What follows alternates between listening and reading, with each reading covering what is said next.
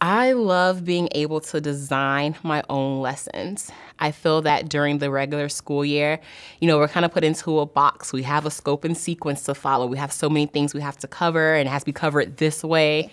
All right, so you want to talk about what you did to solve Part B? Being a part of the academy gives me a chance to really look at the standard I want to teach the students and then design a plan for that. But if maybe after day 2, the students need more help on this, there's no rush to move forward. I can still spend more time on the standards that I want to focus on. Tell me about your strategy. This is kind of cool. The very first day I wanted to talk about division, so using multiplication to solve division, and I wanted to get into multi-operational problems in the same day.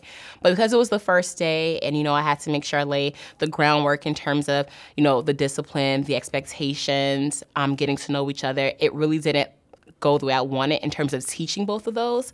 So I really only got a chance to focus on that fluency standard that day. So it made my plans kind of shift around for the rest of the week. Because you got to skip count by 6. Does that make sense?